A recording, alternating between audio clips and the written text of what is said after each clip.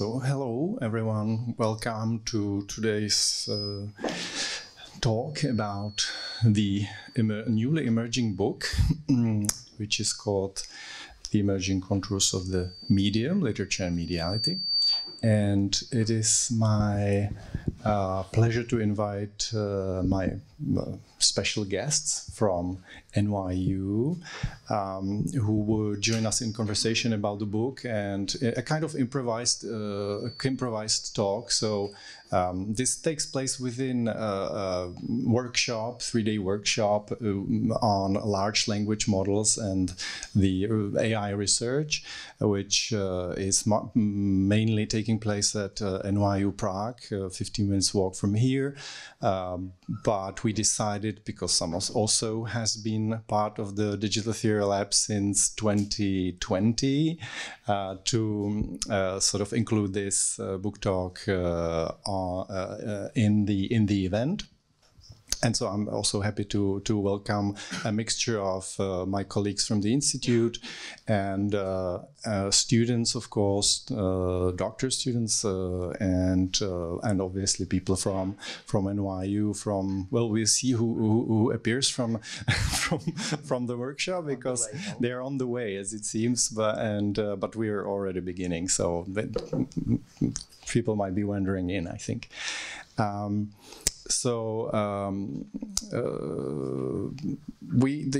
idea is we would have a kind of talk about this, which would be moderated more by Leif and Lisa, and then after the talk, then we would have an open discussion with the audience. So after about an hour, we hope to sort of give voice to you and hear what you think.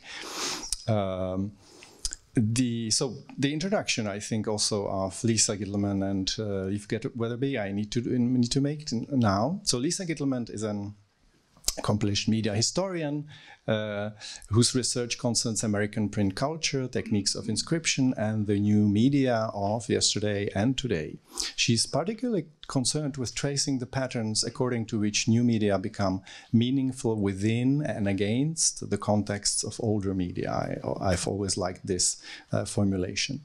Her most recent book is entitled Paper Knowledge: Toward a Media History of Documents, which some of you know and actually work with, as I've discovered, and was published by Duke in 2014. There are several important books under her belt, including Always Already New, Media History and the Data of Culture. Lisa teaches at the English department and at Media, Culture and Communication at NYU. And is a former editor of the Thomas A. Edison papers at Rutgers University. Leif Weatherby's research focuses on digital technology, political economy, and German Romanticism and idealism. Trained as a comparatist, he's particularly interested in theories of technology that involve both its economic and meaning-making dimensions. His book, Translating the Metaphysical Organ, German Romanticism Between Leibniz and Marx, came out in 2016. His current book project, and I hope this is still true, treats the cybernetics movement as philosophy. He's the founder of the Digital Theory Lab at NYU and teaches at the German department. So I should also mention that we meet here as with people with different disciplinary backgrounds. So this will be also a dialogue between representatives of media history, media theory, philosophy, history of technology, history of knowledge perhaps, and other fields that sometimes communicate, but often do not. And also, I have to introduce my colleague, Josef Šebek, whom many of you know, or most of you probably know. He's an assistant professor at the Department of Czech and Comparative Literature of the Faculty of Arts of Charles University. He specializes in cultural materialism, the sociology of Pierre Bourdieu, and current French sociology of literature, and works also on contemporary theory of discourse and rhetoric, media theory of literature, genres of life writing, and queer studies. Among other publications, he is the author of the book Literature and the Social, Bourdieu, Williams, and Their Successors, which was published, I think, in 2020? 11. 19, what? Sorry. 19, okay. Well, that was, he's also the managing editor of the journals Word and Sense. Okay, so I have to also mention as at the beginning that the book that we are talking about today, well, I have to introduce it, right? So, is, as I mentioned, called The Emerging Contours of the Medium, Literature and Mediality, and it will be published, as we hope, or as the recent news is from Bloomsbury, publishing in February 24. And it's a co-edition between the Institute of the Czech Literature and Bloomsbury, and we will publish within the series called Thinking Media. And welcome. Hello here. I'm very glad that you made it. So that's the context, and I have to mention that the book is a slimmed and adapted version of this huge beast that you've known. Those of you who are living here. And so we've adapted it, we've reduced the size, and still I think it's going to be the largest book in the Thinking Media series by far. But anyway, we tried. And that it is really a fruit of a product of a team effort that was going on from 2015, when I began with Tomáš Chudý, who unfortunately cannot be here today, discussing, how to connect the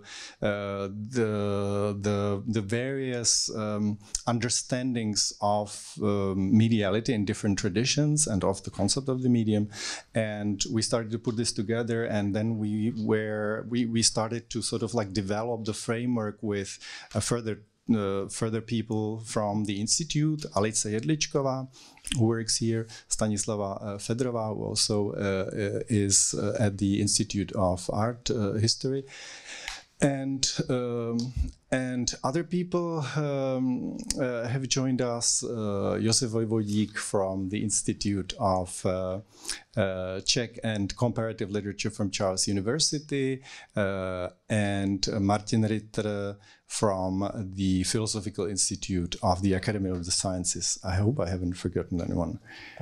I have a sense. Yeah, I did. Yeah, and Miroslav Petříček, professor of philosophy at the Charles University at the Faculty of Arts as well. So we are only a very slim sort of version of the author team, but it seemed sort of fairer to have a two-on-two discussion. Okay, so I think I will give. Thank you.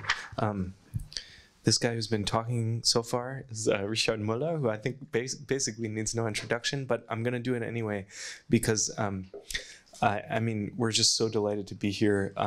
The Digital Theory Lab has been studying the history of digital technologies and especially neural nets, the new AI, since 2018. And in the winter of 2019-20, Richard joined us and was there in that momentous moment in New York City when everything shut down right at the beginning of the pandemic. So we sort of all experienced that together in a way. And anyway, Richard is the researcher at the Institute of Czech Literature, the Czech Academy of Sciences, teaches comparative literature at the in the Comparative Literature program at NYU here in Prague, and at the Literary and Media program at the Prague School of Creative Communication.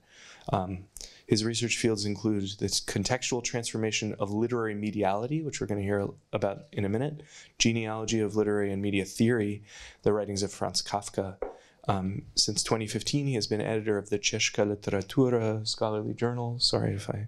No. Okay, yeah. He's also the author of the Dictionary of Modern Literary Theory, Terms and Concepts, and Text in Circulation, Anthology of Cultural Materialist Approaches to Literature.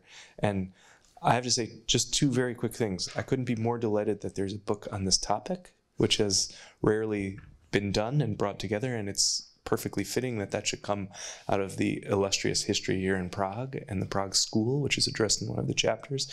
And second, that it is written in this beautiful collaborative and way, which is very much the spirit that we hope to emulate in the lab. So I'm going to let Lisa take the questions to start.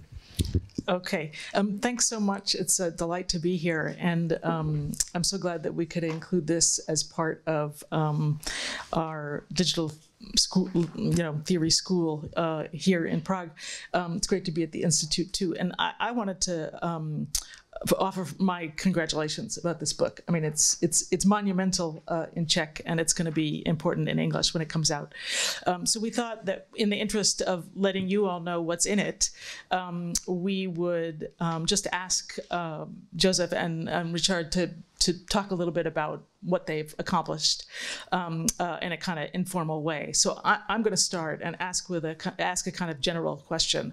So in the book, and I'm thinking about the way you frame it in the introduction, but also the kind of collaborative conclusion at the end, you talk about a kind of conflict in which media scholars in general are reluctant to count or to account for literature.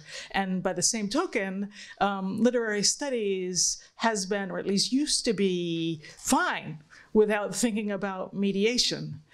So there's kind of a black hole where they cancel each other out. And so I wanted to ask you to reflect for all of us on the occasion for your book. Why did you write it? What are you, putting together? And why did you write it now? Okay, thank you. Thanks also for, please take the seats. So this will be like improvised thoughts, and compared to the stuff that we heard at the workshop, this will be much less developed because we're just talking in a different language than is our own, and we're kind of improvising. So this is going to be should be a kind of more informal meeting. Everyone should get a copy of the contents, so that was our idea that everyone has it, and almost everyone, or at least as many people as they can. So to the question that Lisa asked. So we obviously can see in literary criticism here or abroad the need to account for various remediations of literature, which seem to change not only which seem not only to reflect the changing character of literature as a media system or as a medium, as a communication system, but also the ways of talking about it. And there is, I don't know, Instagram poetry, there is AI production, or AI, partly AI generated texts. There is new media, e-literature, and all kinds of approaches, distant reading, for instance, and discussion about it. But at the same time, when we deal with the literature as a large field which has been historically developing for many hundreds of years, and the concept itself, of course, as well, we is projected back onto that changing field. We do not have a good vocabulary which would be generated from these changes to project back onto the older historical periods, let's say. So there is a certain we cannot begin, even as like teachers, for instance, because we also teach literary courses, we cannot begin with Instagram poetry or with AI. And so we do need an older conceptual framework. So we have not to forget as if what we have known already or always in literary theory, but literary theory also is not adapted to the new situation at the same time. So we're dealing with a kind of transitional phase, let's say, which acquires a different kind of attention, a different kind of vocabulary, and so on. So it's not only about the concept of the medium, but of like mediality of literature within other media, and it's like transforming status at the moment.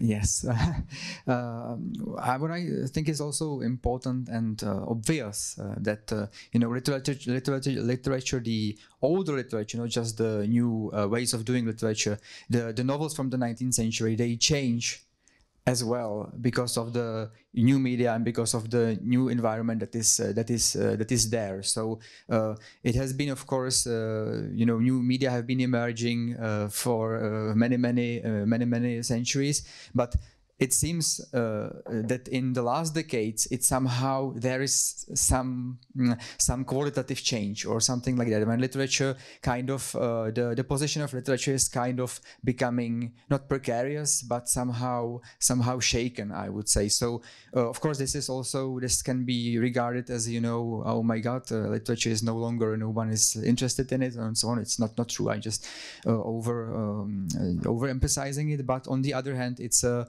good moment. It's a good moment where one can kind of try to develop a more sustained or more complex theory of what literature possibly could be. Yeah. So of course, this seems as a great goal, which I don't know if he achieved, but we kind of wanted to go in this direction. Great. Thank you so much. I'm just going to go a little bit further in the same direction because one of the things you do in the book that I was able to read the manuscript really quickly.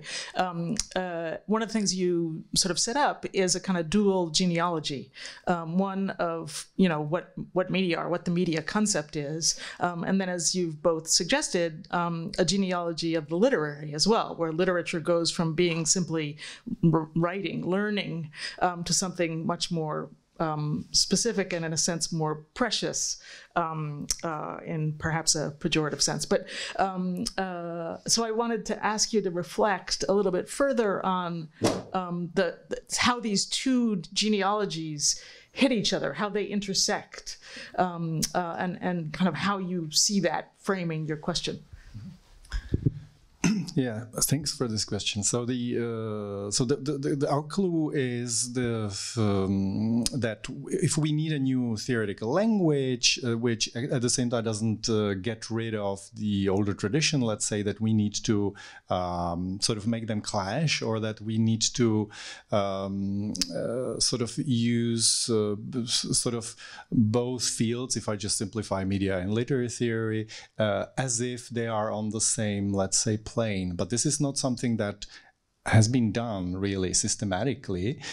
And so a way to sort of like tease out the sort of like latent media sort of insights in literary theory itself is by looking at it from the point of view of media theory, and vice versa, to sort of bring these two traditions together, even though they have a very different sort of like life, right, or length, let's say.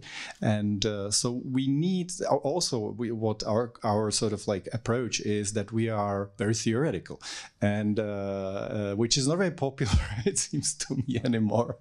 At least in the context of Czech studies, it doesn't seem to be that popular anymore. And so there's been many ends of theory, right? So we are sort of like saying that we need to end the end of theory. And that we need theory in a genealogical form, in a way. So what we're really doing is a kind of like remediation of theory, and what we are also finding, like many important insights about important concepts important from a media point of view in the tradition of literary theory, which were not read in that way. And vice versa, in media theory, we find so many different concepts of, I don't know, let's say evolution of technology and its importance in Giteller's work, for instance, its importance for literature. But then there is something, as everyone who studied Giteller knows, there is something missing from a point of view of a literary critic or a literary scholar, and that there is a certain reduction of semantics, of science, of meaning making, of interpretation, of experience, of attention, a deliberate pushing of these dimensions to the background as mere symptoms or as mere feedbacks in a loop, and etc., etc. Maybe Josef wants to. Yes, what can I add to this? The idea, the two traditions or the two genealogies.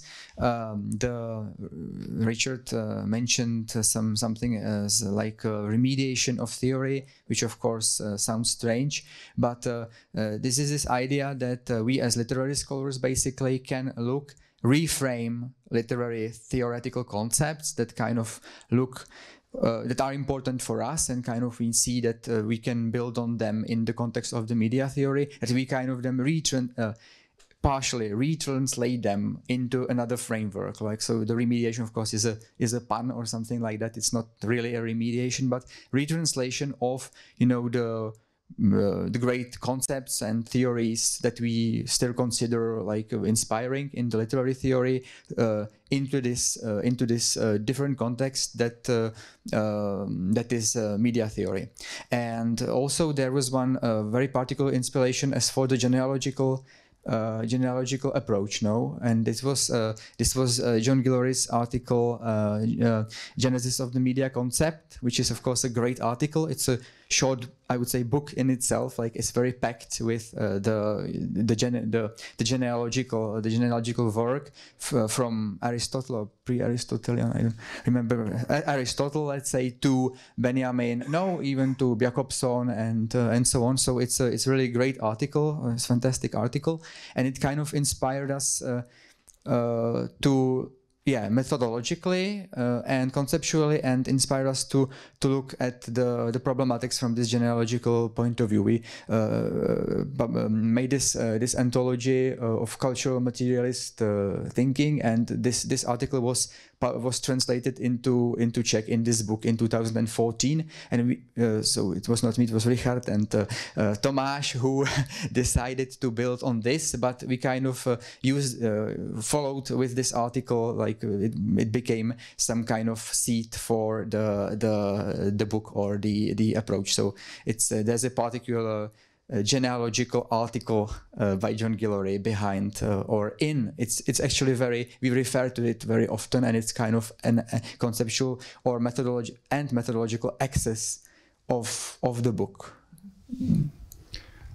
Yeah, thanks, Josef, for mentioning this, because this is really crucial, because it's also a connection to NYU. But this is a coincidence, but as you know, John Guillory works and teaches and researches at NYU, and but also if we looked at a lot at the German tradition, but also the other sort of contexts of media theory, media thinking, and we also took some cues from there. I would just like mentioning it because there is a certain international or certain framework which aims to sort of bring more traditions together from different sort of like local or vernacular contexts. So I guess we will come to that, but there is also the work by Stefan Hoffmann, which is also on the history of the media concept, and Jens Schröter, who also wrote in his handbook, the Medienwissenschaft, you also have information on this process of the importance of mediation as a concept and as a thing. Yeah, I wanted to actually follow up on the specific point, because I was noticing, and I've had a chance to look a little bit in the manuscript, so I could be, but I think it's very interesting to me, like you've brought together, so there's the German media theory, and then there's several schools of literary theory here, but the French are a little bit missing, no? And I was wondering if that's like an accident of just basically focusing on people who bring these two things together, and maybe you think, I mean, they're not, of course, Jakobsen ends up in Paris, so he's highly influential there, but we have, it's very interesting, we have semiotics, once we have Kittler, we also have, the whole post-structuralist tradition sort of built in, and then we have, like these, so there's a little geographical thing going on there, which I think if you wrote this book in the United States, well, at least if you did it 10 years ago, it would have been highly French, And I think there's maybe in this, I love the phrase, the end of theory. I'm all for it. It feels like it's the end of history. We might as well have theory again. We need it. So, I'm just kind of curious, like, if you think that's part of like a shift in genealogy that's happening, or. No, it's maybe a little bit of a superficial impression from the contents, because there is like a Leroy-Gourand's work is like really important in one of the chapters. And Simondon even makes it into. And Simondon. There are some names. Yeah. And so I'm not criticizing. So we have these names. I could go on, Leif, actually, about It's not half of the book. Not even one quarter of the book is not French. No, it's not. But no, it's not. But there is that rereading of. I think the rereading of Leroy-Gourand's sort of approach is one of the major parts. Also in the context of the German theory, because there is a rereading of the operation chains by Schüttbelz, for instance, in the recursive operations and different sort of like anthropological approaches which claim that we need to think about these exteriorizations as a part of a more complex loops, and that they are recursive. So this line of thought, like a critique maybe of Leroy-Gourand, is like a very important in the book, actually. But I think it's super interesting, like structuralism and semiotics come very much to the fore here, yeah? And I thought maybe there's, the only reason I asked is because I thought maybe there is something there, like these are the places where literature and the medium concept encounter one another more substantially or something. I don't know, Josef? It was, I guess it was not very intentional, like to omit French sources and so on. And there's this important line of thought, like Leroy-Gourand, Simondon, and anthropology, and so on. There's also some Derrida and some post-structuralism as well, in the chapter "Let the Ghosts Come Back" by Josef Vojvodík on the spectrology, who combines kind of this Derridian vein with the negative anthropology, the German negative anthropology. So there's kind of even these sometimes perhaps crazy combinations, I don't know, but hopefully they work, of the different traditions.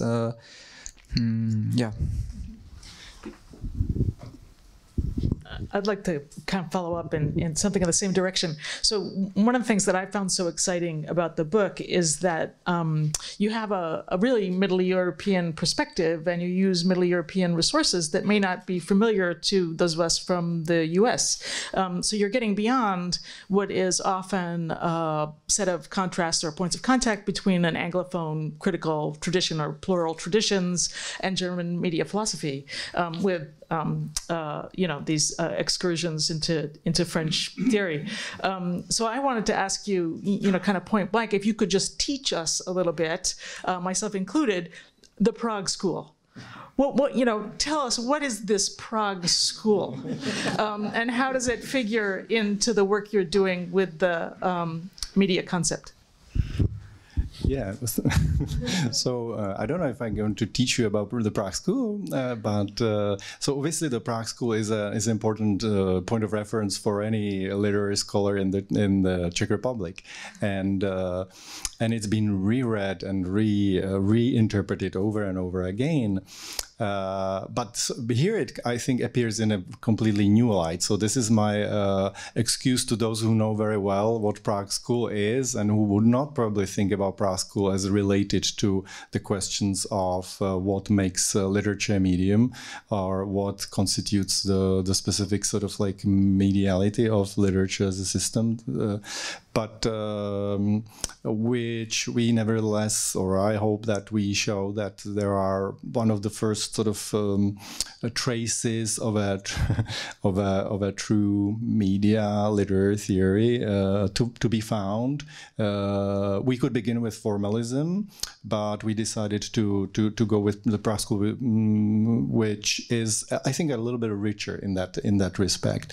And well, Leif has mentioned poetic function in Jakobson's article from after the war, but as you know, the idea of aesthetic function has developed since the 1920s and through the 1930s, and that this idea has been transforming and taking shape in different contexts, especially not only in Jakobson's work, but especially in the work of Jan Mukařovský. So Jan Mukařovský is the literary scholar of Prague structuralism, who comes up with this idea of aesthetic function in a quite different way and quite anticipatory in many ways, thinking about that function as a function that connects all functions or all dimensions of an artifact in a transparent manner, making sort of meaning turn on itself. And it's a different reading from Jakobson's, more contextual and more concerned with meaning and value and what makes us interested in those kinds of works which seem to somehow activate the turning of the sign on itself in a way, or turn the attention on maybe communication itself and the way we create something like a sign or super sign or something like that, and or either in art or in literature. And the transparency of the aesthetic function, I think, is still a very, very powerful idea, because it opens up our way of dealing with how meaning is created. And another concept which is really important here is like the genesis of the idea of intentionality, but unintentionality in art as well. So this is it is a famous article from 1943, Intentionality and Unintentionality in Art, where Mukařovský uses an interesting concept of semantic gesture, which is a kind of unification. We talked about particular and universal, but also about wholes today. And so his claim is that there is a tendency of unifying various levels of a text of an aesthetic kind, let's say. But that the interesting thing is that this only happens against a sort of a counter motion, which he calls unintentionality. And he also claims that our way of seeing what is intentional and as unintentional changes throughout history, and gives many interesting examples from art history, but also from literature. And this I think is a one of the very inspirational and great ideas which emerge from within that tradition. But we also sort of try to extend that to not so much to the French structuralism, because there is a certain disconnect there from what the Prague School was doing, because what they miss there, it seems to us, is a certain dynamics or dialectics that is involved in structure. And for Mukařovský, for instance, the idea of dialectics or of dynamics of the sign is like crucial. And this is not what we find in the French structuralism. And there is a lot of emphasis on synchronicity and it's a very different system, actually, even though it's also called structuralism. And of course, Barthes and I don't know, Derrida and you name them, they're they could be studied from this point of view, like, and if you could find like so interesting things. But if we followed this line, it led us a little bit in a different direction. So going to Umberto Eco and his like semiotics and the way it developed in the 60s, 70s, and 80s, and also to Yuri Lotman and his cultural semiotics. So I think this is the sort of like direction that it took, which also returns back to the question that you asked. Can I? Yeah. Oh, no, sorry. No. I will just follow up very shortly. Actually, this is the chapter you wrote with Pavel Šidák, a co-author on structuralism. So I perhaps shouldn't comment on it, but I just wanted to mention that, of course, it was the avant-garde times, and it's basically avant-garde aesthetics. It was very, very. Although Mukařovský wrote on 19th century literature, even old Czech literature and so on, but there's this in these avant-garde times. There's this interest in different arts and studying different arts as arts, not as media, but you can kind of transfer it to the media framework. Yeah, so we also built on film theory, on the theory of film, on the theory of theater by Mukařovský. There were and Jakobson as well has something, some text on film, no, and but there were also other sources or other important authors that we. If I'm not correct, just tell me, like Petr Bogaterev or Jiří Veltruský, who kind of, of course they were, it was semiotics, but at the same time they kind of can be also transposed to this media, to the media framework, which we perhaps didn't. We didn't really. Did we use Bogaterev? Yeah, we did. So I just couldn't remember like to what extent we did or you did.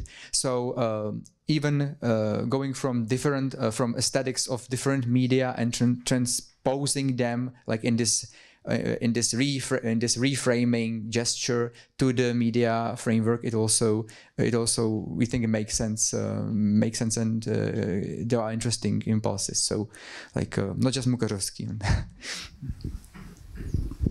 It's a super interesting thing to have, and a major thing for us to have this available to us in English, because I think, part of the end of theory is the historicization of theory, which we're seeing now in the United States.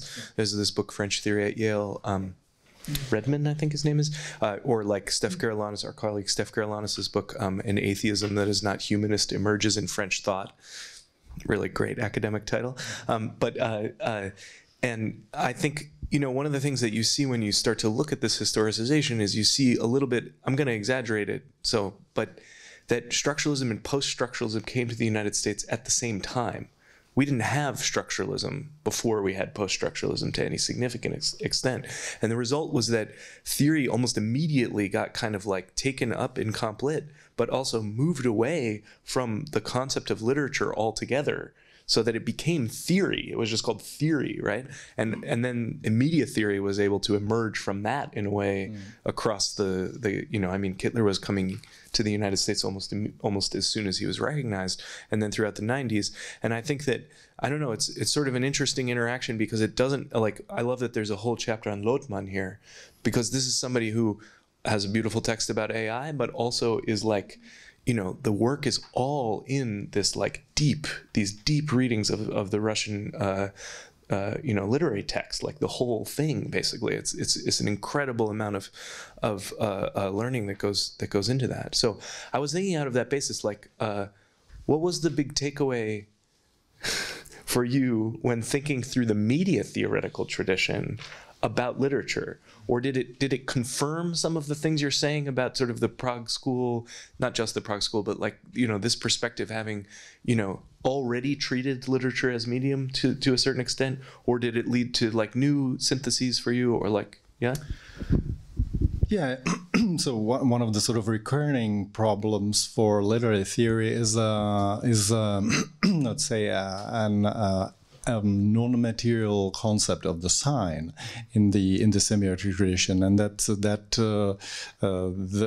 fact actually is countered in the unintentionally idea in many ways, because this is also like part of the like material aspect of like the artifact, and so that returned as a kind of tension between these traditions, and obviously the absence of techniques. Techniques was not or technology was never semiotic. Well, it is more complex than that, but there was no, let's say, systematic account of what technology does in order to construct a certain semiotic entity. What is the how do we technically construct the sign? So that was not part of the has not been part of the semiotic tradition. This is something that where we're looking at obviously at other places, beginning with Gitelman, for instance, who, on the other hand, again, I guess I'm jumping a little bit ahead, doesn't have a concept of the sign, to put it very simply, or doesn't have a very developed sort of works in such a way that the semiotic dimension is reduced to a certain effect, perhaps, and so to bring these two traditions together also meant to read them against the grain, which was the idea from the beginning, in a way. Perhaps, also this idea that you really need to think systematically. That when, for instance, Mukařovský compares the different arts, etc., there's no well, of course, semiotics can be a base for this, but like thinking the arts as media, like and looking for the a concept or a theory. Of course, it's not one sentence definition, but the need to look at it systematically, like, or that was our intention as media that kind of have different forms of relationships, etc. That was also important. This is present especially in the last chapter on intermediality, which is quite long, because intermediality, of course, has been with us for quite a while as a concept and so on, or inter-art studies, and that's again the genealogy of this way of looking at literature. But especially in this chapter, we deal with the need to find some basis, some general concept of a medium in order to compare, because again the authors Alice Lišková and Stania Fedorová, they demonstrated there was intermediality, but there was not actually a strong concept of medium in the theory of intermediality. Yeah, so also this just a note on this. Yeah, and this was partly because the concept of the arts was taken for granted in a way, and so this was not looking for the thing in the middle. I should also say that that Tomáš, who is not here, has been working a lot on the German rereading, for instance, of McLuhan in Hartmut Winkler's work, and that also, I think, for him especially was very inspirational. Because it's again as a rereading of of Kittler actually, and McLuhan as well. McLuhan especially in the semiotic direction, and in the direction of taking account of let's say meaning ecologies or something like that. How meaning is created in certain communities and in certain circuits or contexts. Thanks so much. It's exciting that you're bringing up intermediality, which I think is another thing that does not have a lot of purchase in U.S. in media studies. It's more kind of European concern, so it's nice to have that kind of put in dialogue with things. But Richard, I'm super glad that you used the term material. Coming out of media history, I'm just a lot more secure when we think about the materiality of the sign. So I think given the occasion that brings those of us from New York to you, we just have to give you an opportunity to think, about digital media, really about technics in their contemporary form, and kind of what that, again, thinking about the moment in which you're publishing this book, how does your book speak to this technical moment? Yeah, so I will. I think there are many chapters that actually deal with this directly. So there is a chapter on techniques and media. This is the name of that chapter. It's quite long, and it's about the development of the idea of techniques as a certain projection of the unconscious, let's say. And Tomáš there begins with Ernst Kapp, not surprisingly, and I'm glad that we have the editors of the English translation of Ernst Kapp's work, Jeffrey and Leif here. So this is a turning point where Tomáš begins. I have concentrated on that interesting moment where information theory and cybernetics have transformed semiotics in the Jakobson's work. That's where I begin, and but it leads into a little bit unpredictable directions, I think, from there. So I'm looking at the way in Jakobson's model of communication, there are certain I identify, I don't want to go into too much detail, but I identify sort of like three different versions of like the communication model, and that there are like in a certain tension there, the transmission model, the structural model, and the I don't know what the third one model now is, but there is I will remember. There is that moment, and so I compare these traditions and what information theory sort of brings into the table, and what cybernetics brings into the table, and also how this informs in problematic ways the work of Umberto Eco, whom we have not so much heard about for instance, in our discussions. But I think his work and the open work from 1962, which then he reworked into in 1965, and actually the way he reworked is like very important in that genealogy that I sort of bring up. Is crucial to exactly that interference between taking information as a sort of dimensionless entity, or as something which is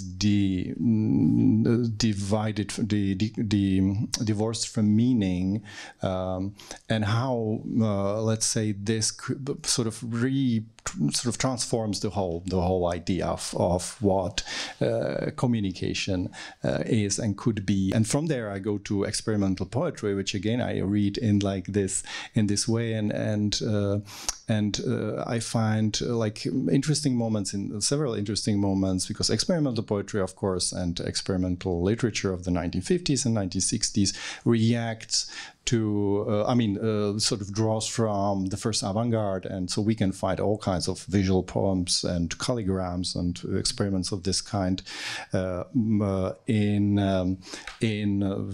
the tradition of literature going back to Simeas of Rhodes and so on, through Baroque sort of meditative poems to the first avant-garde, of course, and Mallarmé before that, and so on. But so the question is, what makes it specific? And there, I think the information theory and cybernetics inspiration is crucial in many ways, because this changes the way we I think these poets or these experimentalists actually view their work itself, and the way we read it also. So I think they are purposefully creating a different sort of like kind of reading, which is well, for one thing, it is not from left to right. There are like, not only that there are visual poems or that they are visual things, but they somehow like disturb that kind of reading, and they make the eye sort of move in strange directions, which is more reminiscent of like looking at a visual object. But on the other hand, at the same time, the visual side of like our attention is subordinated to look for to the need to reconstruct the verbal meaning. So we have a strange, like asymmetrical matrix emerging there, like alienating the acts of reading and seeing from the usual way. And I think the way to understand, and this I think is actually important for today as well, because we may be reading differently, and I think that this whole question of reading is actually important for Josef as well, and for me. We may be reading differently, we may be paying attention differently, and this seems to anticipate a certain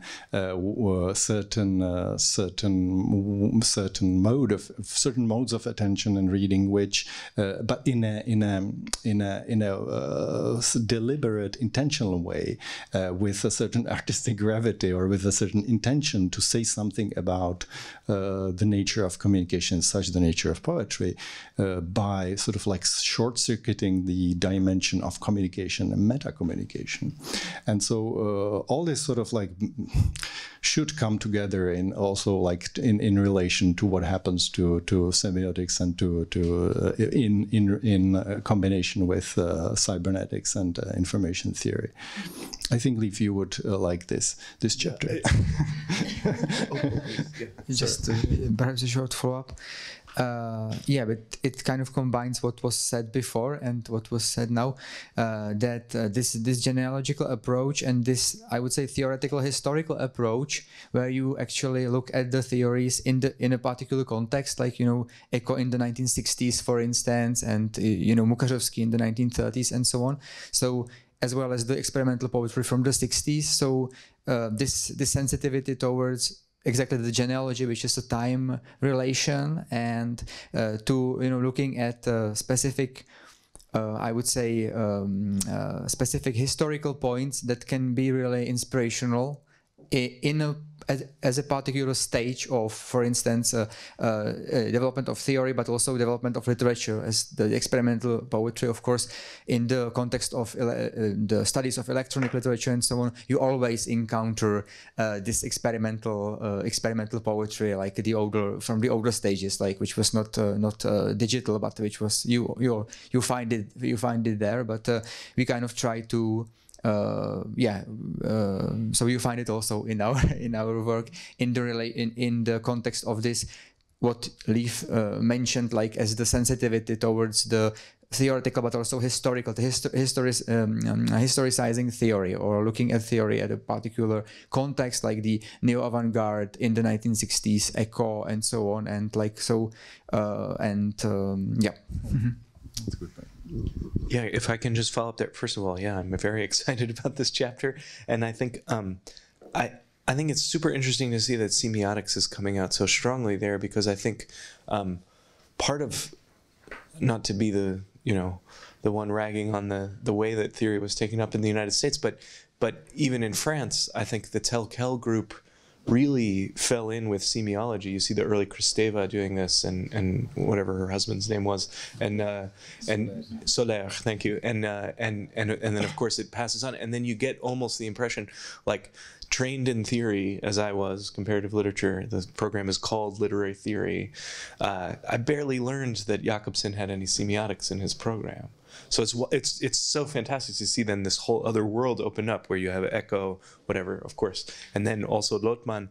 And I was wondering if in that context, just as, you know, following up on Lisa's question about the digital, because I've seen you write about this before, Richard, but I wonder if it does, is there some information aesthetics that comes out here? Because this is another place where in Germany, at least, you get this fusing of, you know, semiotics and digital. And I think literary theory in an older guise would have rejected it out of hand almost, precisely for the reason that it was said, you know, for the linguistic turn reason. Semiology is great as long as it's language. But once it gets outside, you know, then people get very nervous about it. And it's so great to see all of these historical resources being brought to bear on that question, which is undeniably important now, but which one could perhaps have ignored in the 60s or 70s, you know? Yeah, so that's funny to bring it up, because Bense was one of those information like proponents or something like information aesthetics, and he was very sort of influential here through the work of these experimentalists like Josef Herschel and Bohumila Gregerová. So he's like he was translated here. His textual or text semiotics was translated into Czech very soon, and actually still not translated in English. In English, and yeah, I know, because we've been. Him in English. We've been working on it. Secondary sources on him. Yes. And it's an expanded edition in Czech. So it's funny because the German edition is the Czech edition is actually the real one. You know, I feel like I'm just a little bit, but yeah, that line also leads to, well, I don't want to take too much time, but leads to Lotman and his ideas on artificial intelligence, and so there is a bit on LLMs there, where I think there are some interesting similarities to what we talked about today in relation what Alex Galway was saying in relation to the monad, because the Lotman has this idea of semiosphere. And that's a monad, really. There is no duality in it, and that's a semiotic continuity or a semiotic continual space. And so the way he looks at artificial intelligence is interesting also, because he's using the concept of a function. So he's like distinguishing various functions that the culture has, and you know. This allows us, I think, it's a kind of like rudimentary but still a conceptual framework which is helpful to think about LLMs as well in semiotic terms. So, for instance, I have this idea that you remember the secondary semiotic systems. The secondary semiotic systems are those that use other semiotic system as their primary one. So literature is an example of a secondary semiotic system, because it's using language, which is itself a semiotic system. So my claim is that LLMs represent something like an order semiotic system or third order semiotic system, and I think it's a little bit in line with what I think you were saying about meaning and information in your talk at the workshop. Okay, well, we have been hogging the microphone and yapping for an hour, so we want to let you all comment or question, but before we do that, I just wanted to make sure that we give Josef and Richard an opportunity to reflect on what it's like to write a book with 7 authors. And I know that we're honored to have the translator as well in the room. So just, you know, a kind of softball question, but could you say something about, you know, how you do that? Yeah, and actually I have to say there were 8 persons. So and I have to mention my colleague and dear friend Pavel Šidák, who was the co-author of the Prague School chapter, and so that should not be not mentioned. And yeah, so it's really, the opportunity was like the grant project that we had here at the Institute from something which is called Grant Agency of the Czech Republic. And it's always a tense moment when you try to get grants, and it's not different here, but it gives you gave us time, space, and so on to meet as a team, discuss where we're going, which not much time actually. Not much that much. That's true. But whatever time we would have, I think it would not be enough. So Alice Jedličková, Stáňa Federová, Josef, me, and Tomáš Kudý, I think we're the most, and Pavel Šidák, we're meeting here regularly, but also joined sometimes by Josef Vojvodík from Charles Faculty, and Miroslav Petříček as well. So this was and so there was a whole process of like commenting and rereading and reworking and so on. So this isn't important, because it's not just like some kind of edited work, but really a collaborative. Often you say something like collaboration, but here it was real. And of course, then when this was all done, then we were at this, we were facing the task of like slimming it down and of course translating it. And then that's where Peter Gaffney, who is here and who I'm sort of welcoming here, came in, and with Nick Orsillo. So there we have two translations, but Peter was the main, and so we've been working on this. I guess maybe Peter, would you like to say a few words about the wonderful process that we made? No, it was really difficult. Well, maybe are there any specific questions about the translation that I could address? So as you're speaking, of course, I'm remembering almost every moment of the process, and my head is kind of swimming with all the things that that we did. Well, I just know that like the process of literary translation is like a completely different thing from the process of technical translation, which arguably many of these chapters will involve technical stuff, right? Mm-hmm. So was there any particular challenge to like balancing?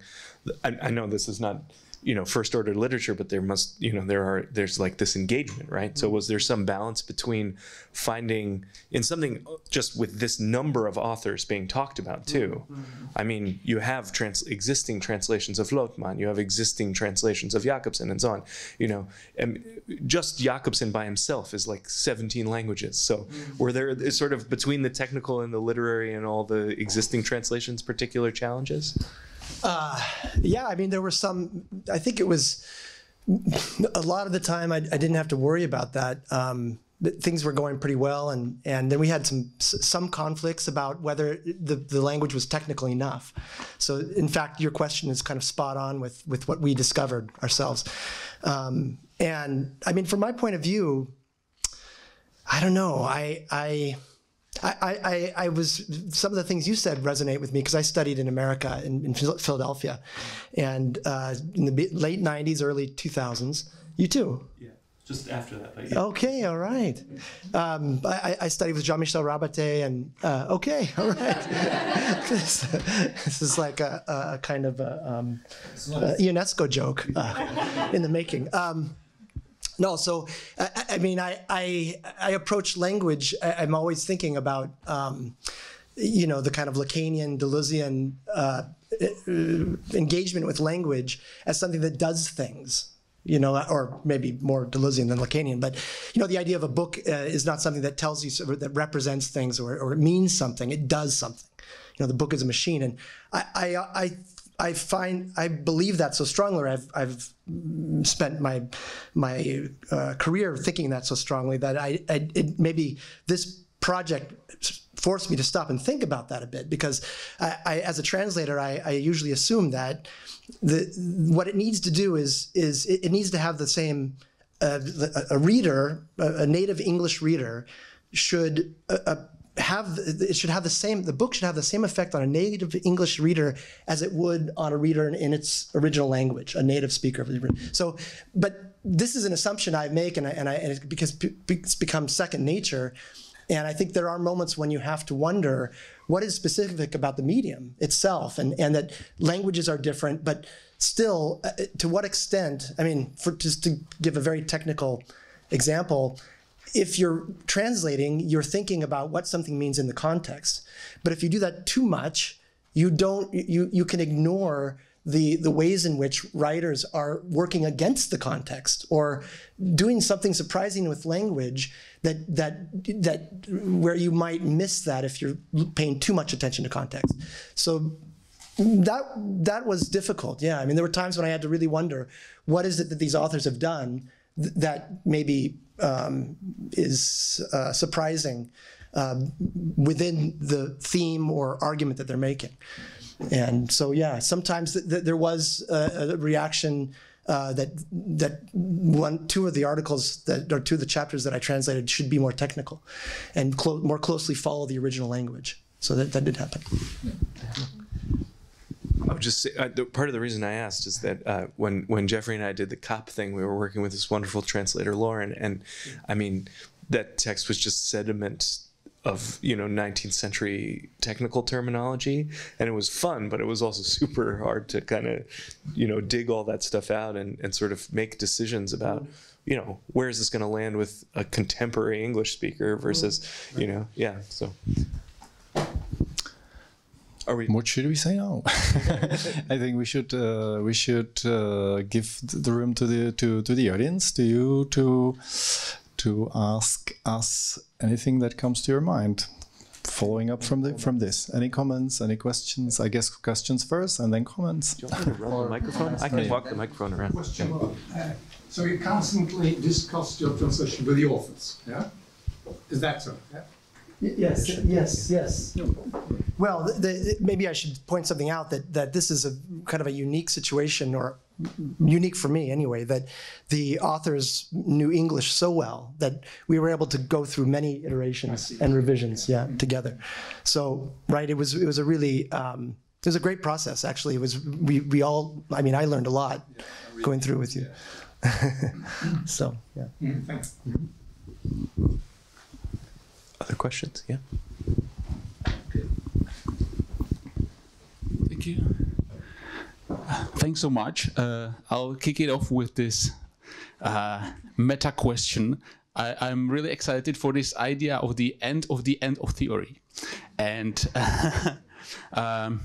if I understood correctly, there's the part of this end of theory is the fact that it's been historicized, and you, as sort of a counter movement towards that, suggest remediation. Then you corrected it to retranslation or something like that. So could you maybe specify what does it mean to put this theory into new context and kind of make it, if I understand it right, alive or useful again, or what does it mean?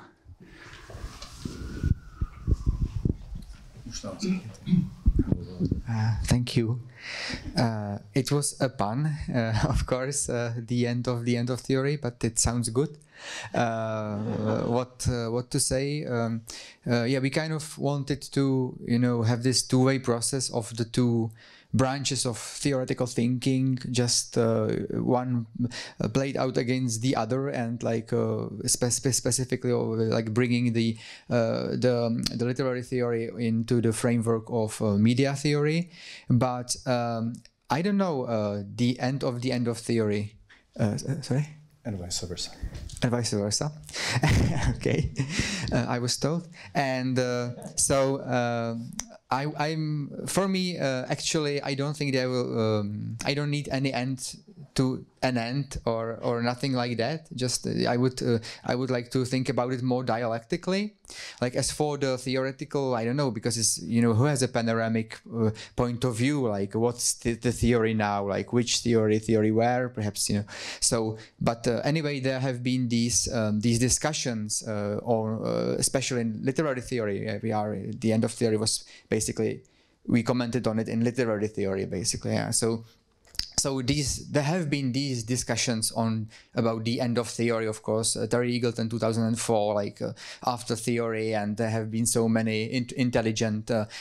Actually, John Guillory published his book Professing Criticism, which is a great book, like a great, fantastic take on like these discussions actually, and where the situation is right now of literature, of teaching literature, reading literature, and so on.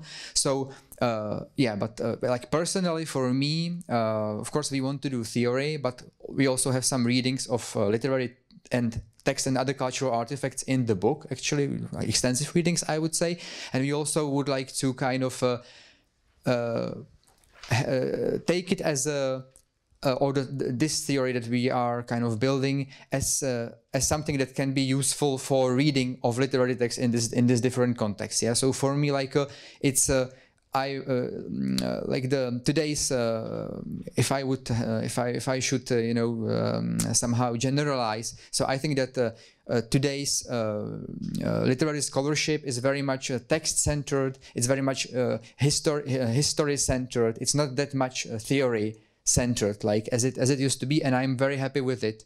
So I don't need to the end of the end, but I would like to bring some interesting concepts into this way of doing literary scholarship. So the end of the end is too much for me, but it sounds good, so why not? Yeah, and if I can just add that, like, if one were to like write media theory of literature, we could try to do that, but what we really ended up with is like the necessity to do a different kind of like project, because to write like a new poetics for today is like for us it seems impossible without doing this kind of remediation or this kind of genealogical form of theory to go from there. So this is like a, I don't know, like a first step. So the last chapter is like a final essay by the collective of the authors, which is called Steps to a Media Theory of Literature, with an allusion to Bateson. And so this is like a summary of our findings, which come from so many different like approaches and frameworks and so on, which I think needs to be there. But it's like it's really the first step or something like that. So steps.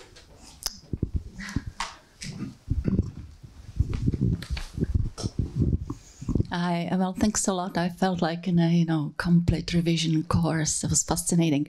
My comment, it's not a question, my comment comes more from perhaps a misunderstanding of the invitation for this event, because I thought you were inviting people to come and, maybe raise issues which could be included into the book, but maybe this is an inspiration for a second volume.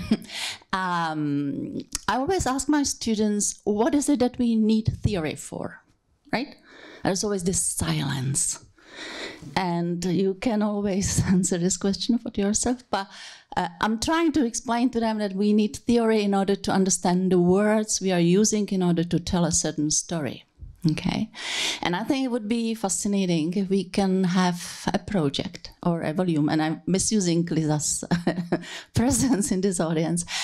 Say I have a case study of the usage or appropriation of paper shortage in the cultural management of the 1950s early communist regimes as a major tool of controlling literary communication. So here we go, intermediality, materiality, and so on and so forth. And it'd be, I think, fascinating if we can put together a way of using particular empirical material, a particular story, and ask to which extent that particular empirical story can be told or retold or rethought in terms of theoretical frameworks, be it media related or literary related of a certain realm, if you wish. So this is just a thought.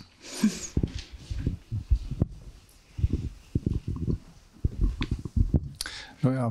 Thanks for this. And I mean, obviously there are many historical projects here and elsewhere which deal with either directly or indirectly with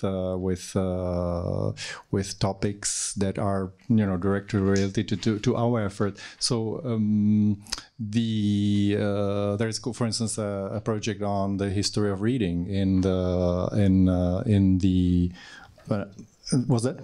In the institute. In the institute, but also as a historical project. So it's concentrated on the establishment of communities and different kinds of readings in the 18th century. So there are these historical projects which obviously, like, we need to know if we are going to say anything of in terms of conceptual value or abstraction and so on. But so this is not like deductive reasoning what you're doing, but we're replacing the history of theory in the history that we're in particular context, historical context that we're interested in. So actually, it's a historicizing of theory in many ways, and I think here the efforts come together. I think, or might come together in many ways.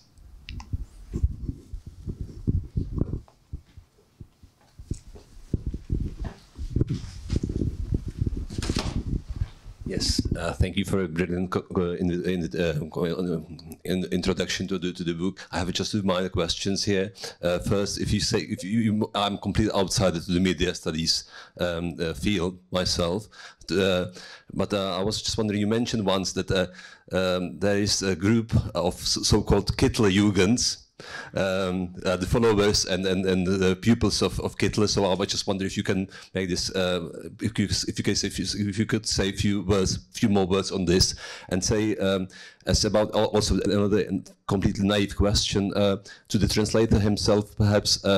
I wonder if in the paradigm or era of DeepL and Google translators and so on, what is the role apart from editorial work? What is the work for? What is the task of translator here? This might be a question for yourself. Thank you. Task of the translator, go. Well, I don't know. I think there's so much room even without translation for understanding how a theoretical text is supposed to make meaning based on whatever context you pair it with. And I think maybe this is one place where machine translators they tend to try to find, and I don't know exactly how they work these days, but I imagine they're doing something like they have some kind of algorithm where they can, or neural network system where they can learn from uses of language everywhere it appears in the internet. But because of that vast generalization of the way that language is translated by a machine, it doesn't have, I mean, maybe it will, this is just a matter of time before it can do this, but it doesn't have the ability to hone in on a specific context and to make judgments about why this context, not that one, or when a context is changing. Or, I don't know, there are situations where obviously anybody who speaks more than one language will know where one word can mean many different things, and that can be scaled up to a sentence, to a paragraph, to a gesture at any size. And so I guess that would be my answer. I mean, I think that the technical problem of translating one word into another is just the beginning, and then there's a lot more work after that.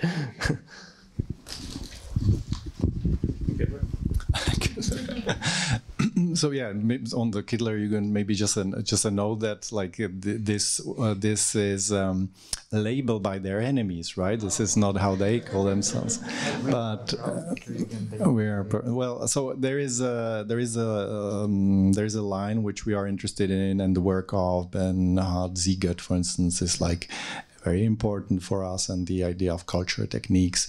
I think goes in that direction, in the directions that we sort of like, that makes sense us in this project. So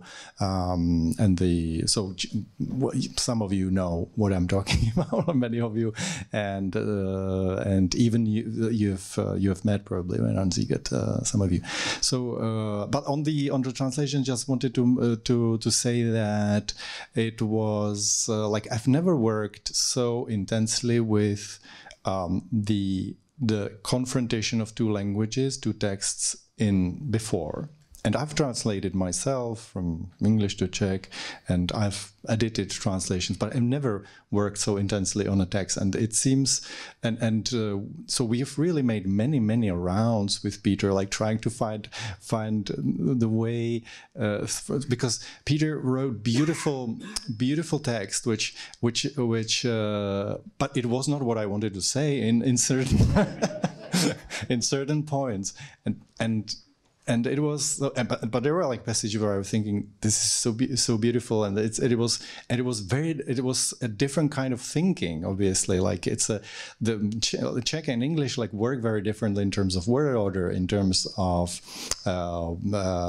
we call it, well, word order is not the only thing, but it's like a combination of rhyme and theme is like an absolutely different world, and so the train of thought is like, I realize that we think really differently because our thoughts like move in different directions, like, you know, and if you connect the sentences, it doesn't work if you follow up the Czech version.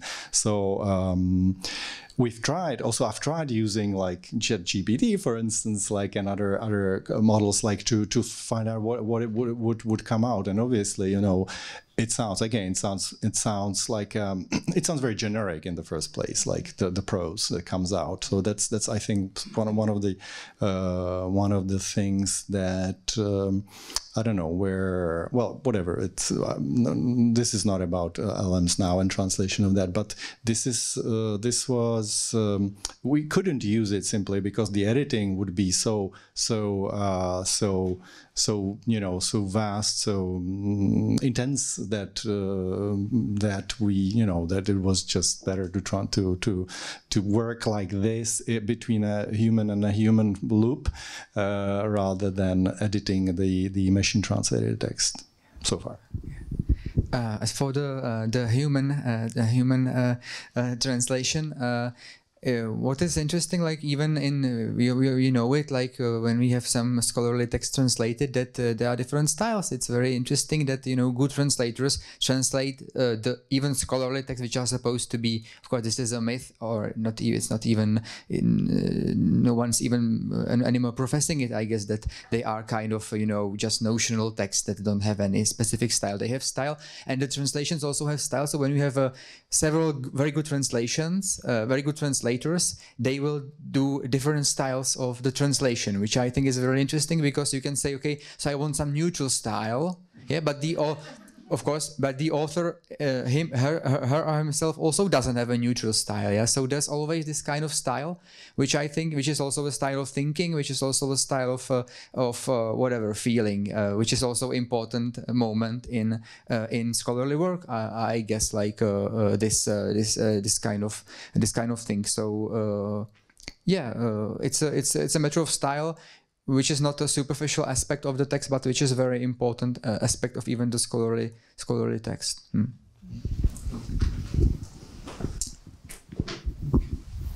Yeah, I mean, Kafka is a particularly big example in English where the translations have been super controversial in how they get the German across, you know? So I think that we have several different Kafkas in English. I think it would be very interesting if you wrote an article on this cooperation with the translator. Huh?